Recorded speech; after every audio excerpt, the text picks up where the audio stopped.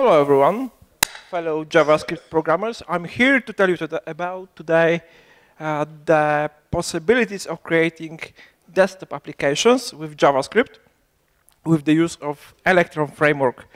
Maybe some of you have heard about it, but I guess not. I'm Rafał Szymański and I work for Mobica right now, previously Accenture and C.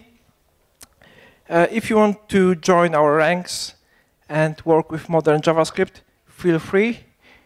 We are interested in looking for new people. And Mobica have provided some prizes, I guess.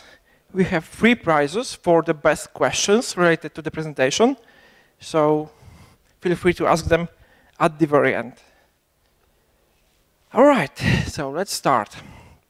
So this is the general idea of the presentation.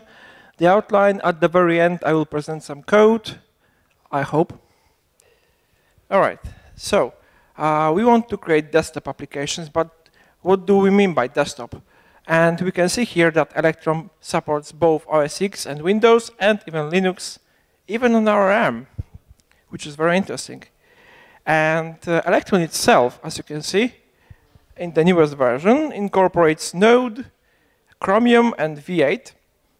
Chromium and V8 are quite new, and Node is a bit dated. But this is done on purpose, because we want to maintain stability. OK, Electron. Before we start to talk about what Electron is, I'd like to show you some logos of already existing applications. You may know some of them. Interestingly, even Microsoft has created an application based on Electron, which is Microsoft Visual Studio Code. You may know this is IDE.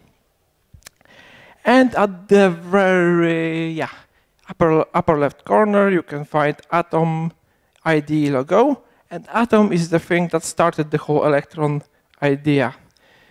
Previously, it was named Atom Shell. Now it's Electron. All right. But Electron is not the only option for creating desktop applications. We also have NW.js, we have Ceph, which stands for Chromium X Embedded Framework, and we'll do a quick rundown comparison of Electron and NW. OK, battery is dead. Right. Quick rundown comparison. All right. Let's take a look. NW.js, which is Node WebKit, and Electron, formerly Atom Shell. As you can see in the table, there are quite differences, mainly architectural, between those two, and the approach is totally different. So Electron is a combination of Node with option to spawn Chromium windows, and NW.js is Chromium with Node bindings inside. So this is quite a different approach. This causes quite a difference in creating those applications in NW.js and Electron. As you can see, there are ideas like processes, which are separate in Electron, and contexts, which are less separate in NW.js. And this causes the whole idea to differ quite a lot. For example, on Windows XP, you cannot create Electron apps. You can create them with NW.js. And unfortunately, the biggest drawback that you have on Electron is that you cannot secure your code. So the code will be available to the end user. NW.js incorporates V8 snapshots. Some of you may know them. I won't be going into details how a snapshot works.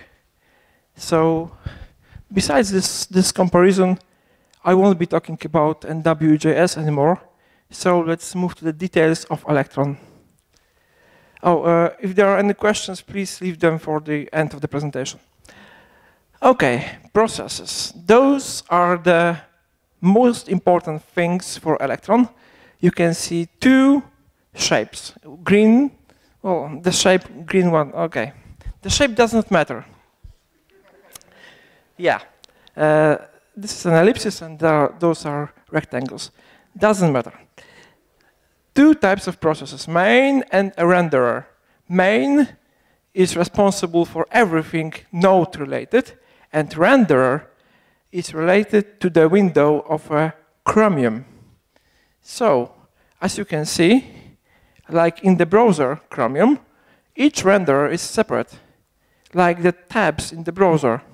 So there is no communication between those renderers, and this causes the need for communication via the main process, via the node process.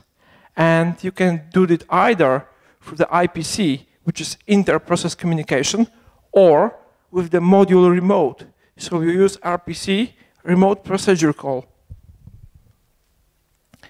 The main module itself is responsible for the whole app lifecycle. So as long as the main process is working, the app will be running.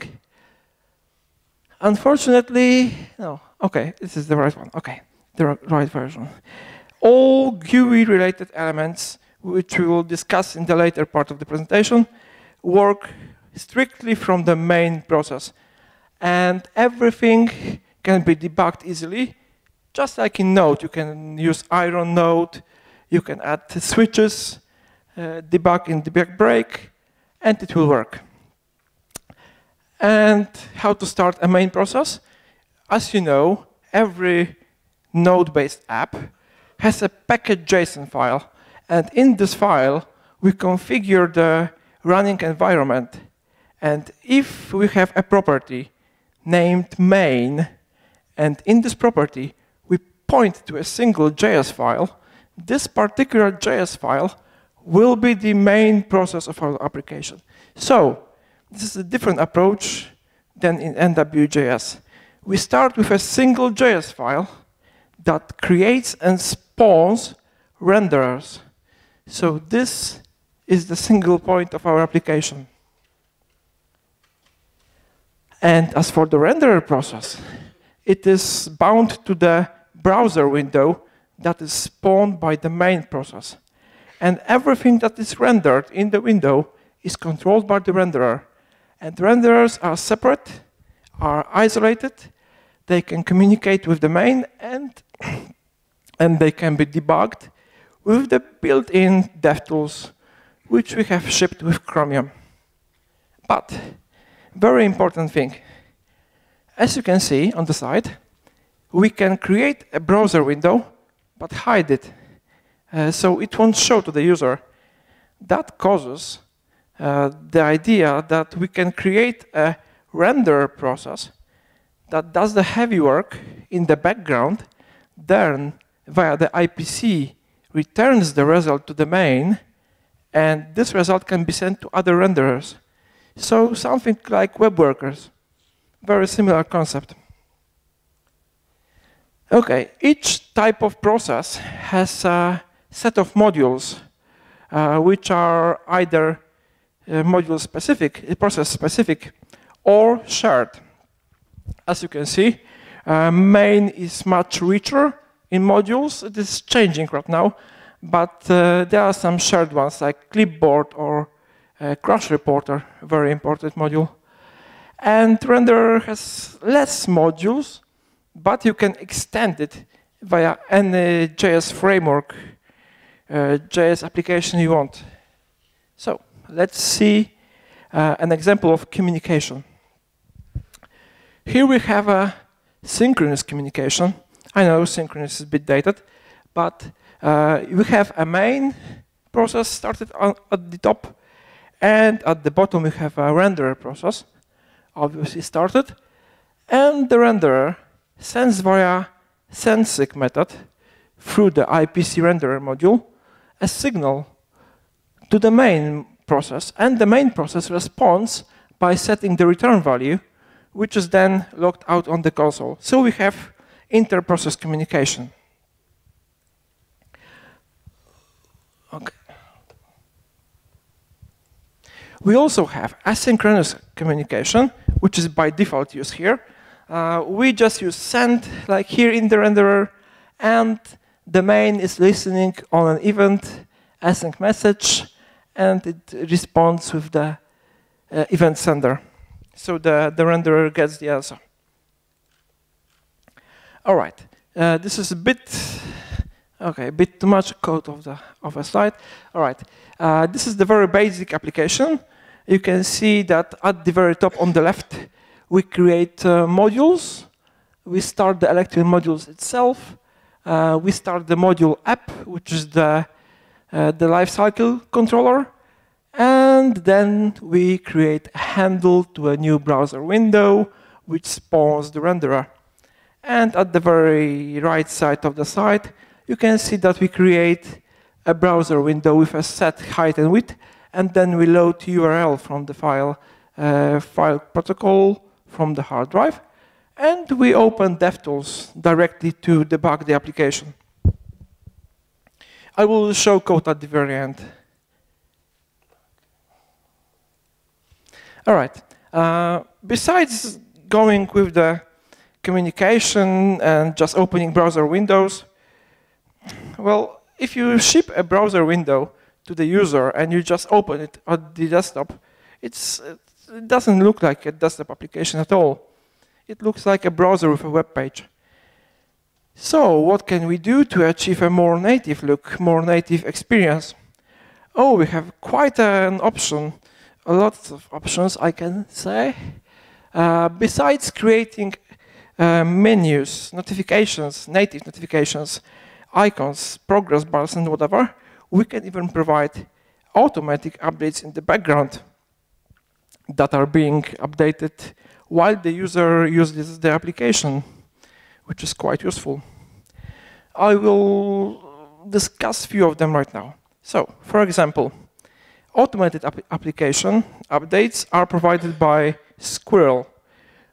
This is a project that combines two big sub-projects, Squirrel Windows and Squirrel Mac, and they both support providing automatic updates, but via a different method. For Mac, you have a server that responds with a JSON with a download link, and for Windows, you have a NuGet-based server, which can be easily set up on a, I guess, S3 bucket on Amazon or whatever. So you have to just set up two servers or two services, which will provide all the updates for the user based on their current version.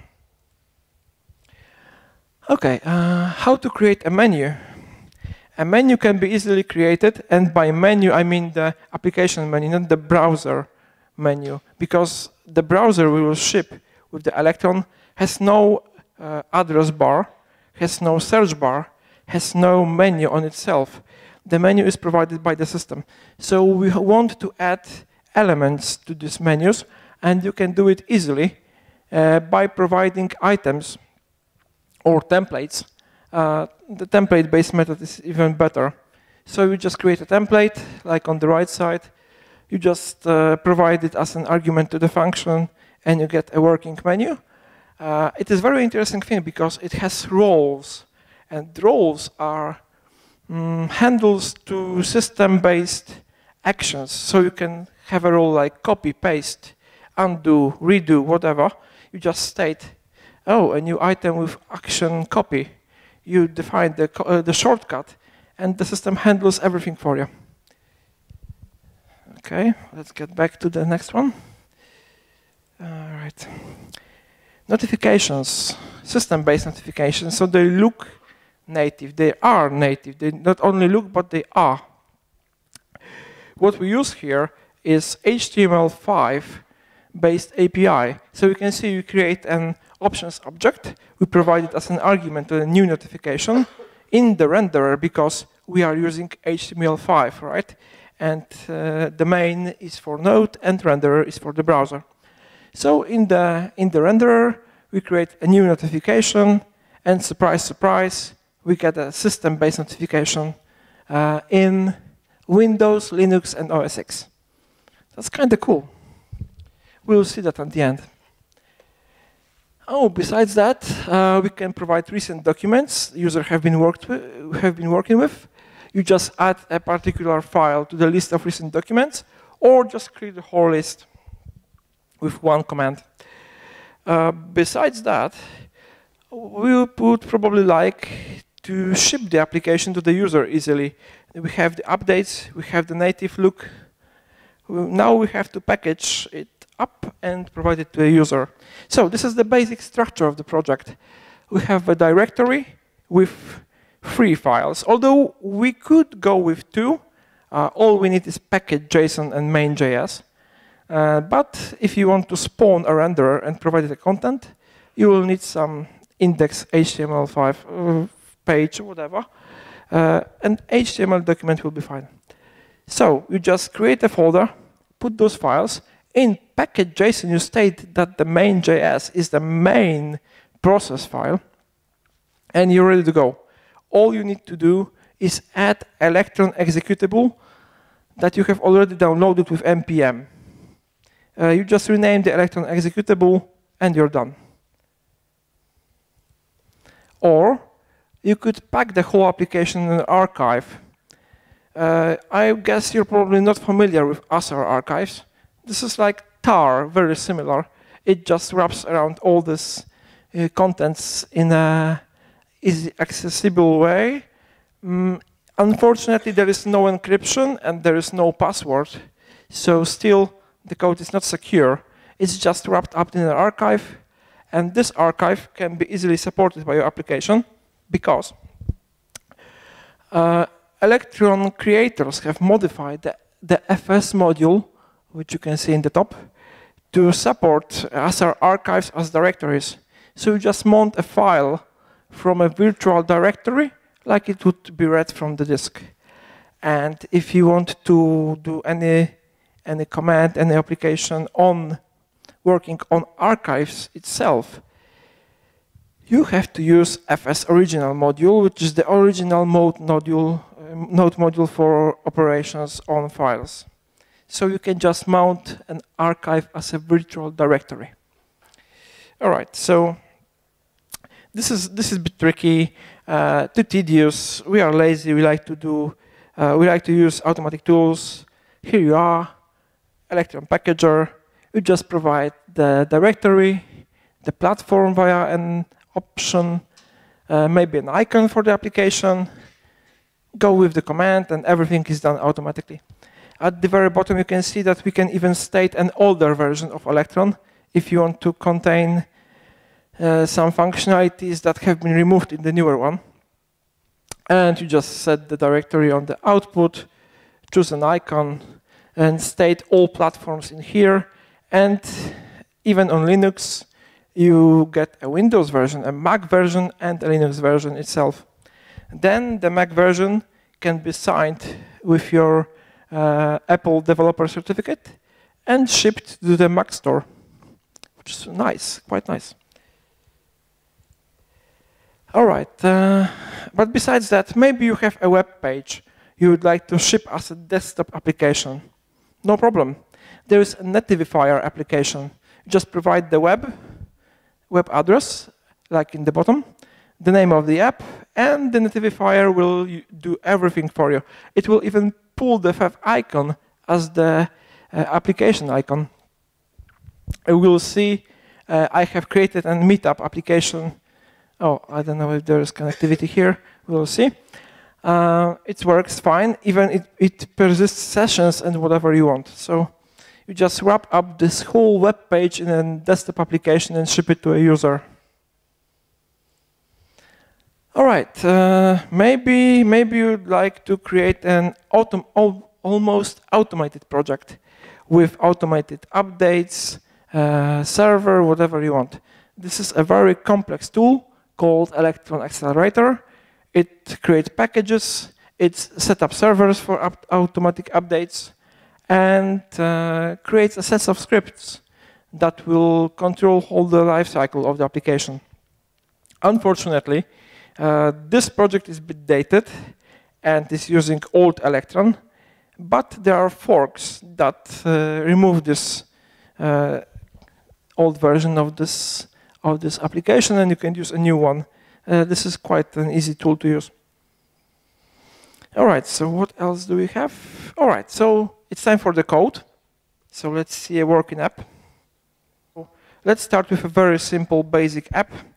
We just create an Electron module, load it up via require, create an app on ready.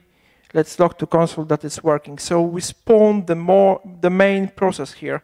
We do nothing else. And in package.json, we start here with main.js and Electron dot to work with the application. All right, so let's see it in action.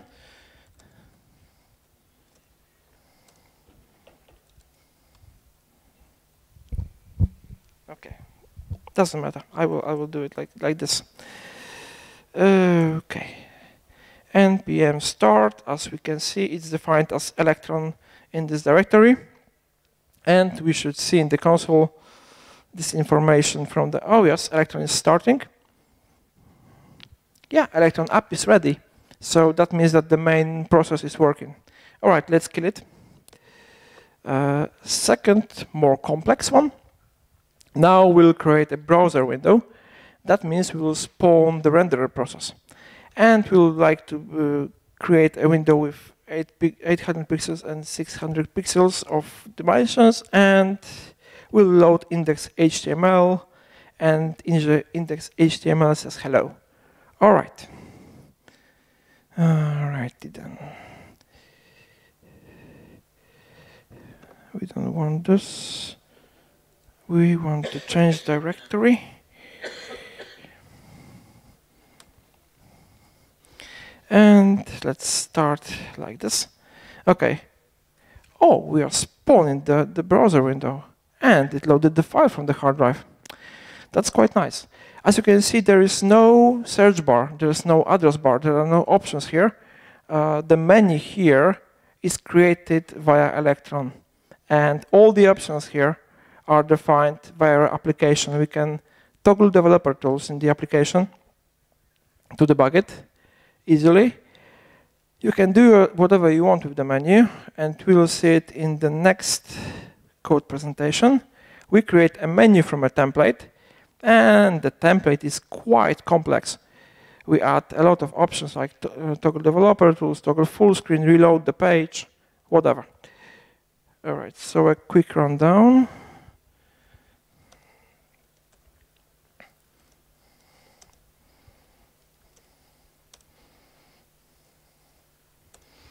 All right, so we will create the very same window, but now we have added reload.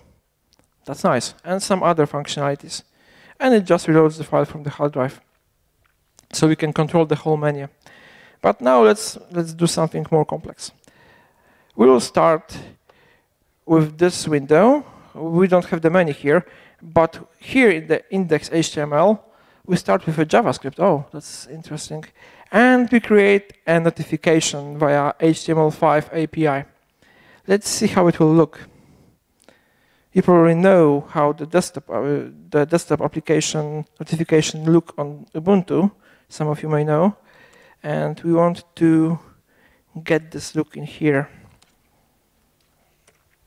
Okay. NPMs. Oh, okay. We can just go like this. Okay. Oh, we have a notification. Looks like native, because it is.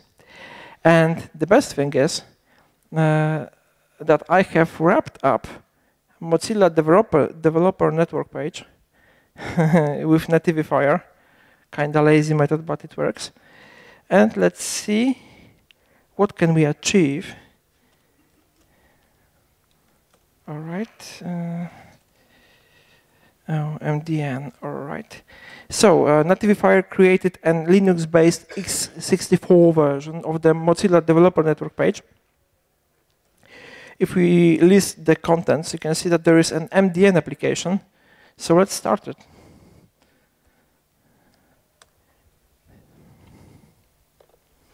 All I did was provide the MDN network address to the Nativifier, and here we go.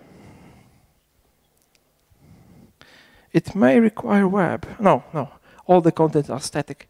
All right, so this is the documentation of the notification API, and it has an example, a working example. All you have to do is push the button. The question is, where is the button? Okay, it should be somewhere here. It was supposed to be here, but I guess lack of internet is showing some issues here. Okay, I will try to connect later. What it's supposed to do is to convert native web notifications to web. So if you wrap up the web with Nativifier, all the native API-based notifications will be converted to system ones. So you can create almost desktop application from your web page easily. But now, let's take a look at something more complex. Okay, let's start with this. This is interesting. Bit dated version because Electron accelerator is bit dated, but it should show the idea behind it.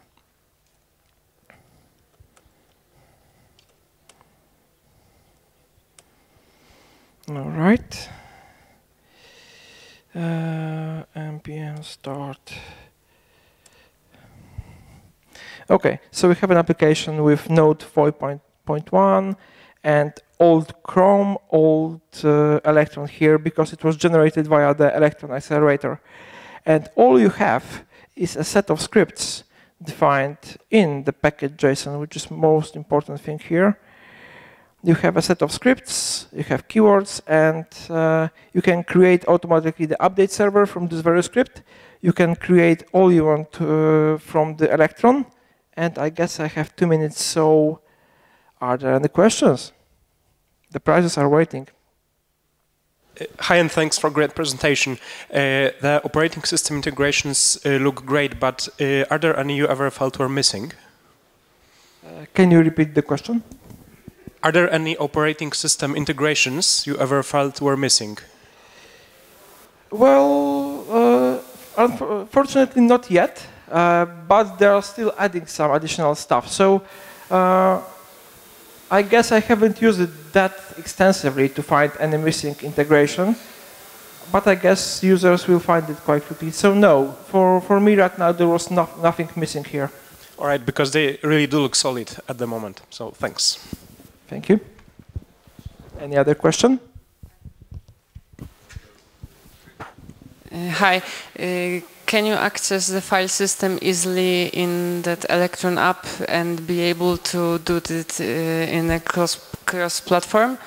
I mean that could you write the same code and run it and operate on file system both on Linux, Mac, and Windows? Yeah, precisely, because you use the FS module from Node. And you probably know from the Node it works on all systems. It is a bit modified during the package wrap-up. So the FS module itself is modified by Electron devs. So it supports all systems without any problem. And you can check that even because they are working right now with Apple to get a certification for the Mac Store. So it's supported quite widely. So the file system is accessible quite easily. You can also use jQuery like methods like get to get the file from the hard drive, but this is a bit more complex.